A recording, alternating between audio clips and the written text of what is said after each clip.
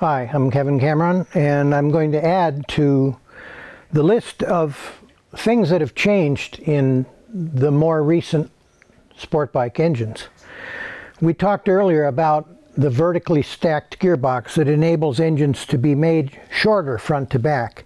What that does by placing the clutch shaft above the output shaft is it puts the clutch rather high on the engine. I often find myself doing a double take when I look at pictures of some of the most recent engines because the clutch is up so high. This one is fairly up high. A high clutch identifies a vertically stacked gearbox. Another feature of modern engines is that they have narrow valve angles. In the old days, for example with the BSA head that we looked at earlier, the valves are at a large angle. So that when they built a four-cylinder engine, they had a cam cover over the intake cam and a separate cam cover over the exhaust cam with a space down the middle in which you could see the spark plugs located.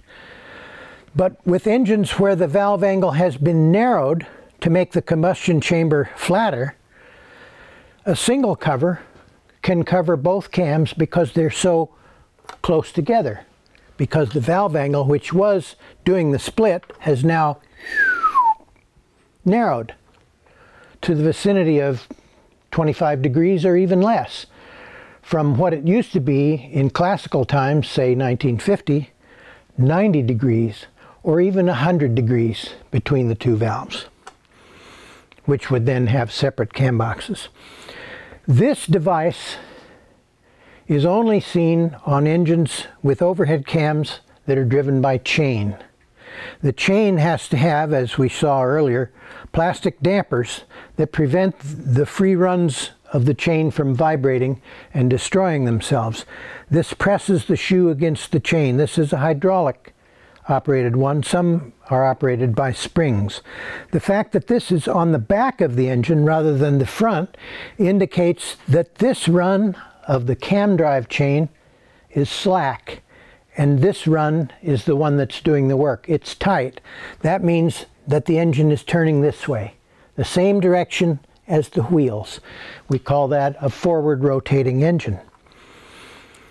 Cam tensioner on the back of the cylinder means forward rotating engine. The first time that I saw Yamaha's early M1 MotoGP engine, I noticed that the cam chain tensioner was on the front. And that was a dead giveaway that that was a backwards rotating engine. Why would they do that? Because you have two big gyroscopes on a motorcycle that want to keep on spinning just as they are. When you steer the front wheel and try to lean the motorcycle over, those big gyros, the wheels, their tires, the rims, the brake discs, resist that with a precession force. So does the crankshaft. So if we rotate the crankshaft backward, its precession force will cancel some of the precession force from the wheels and the motorcycle will roll over more quickly.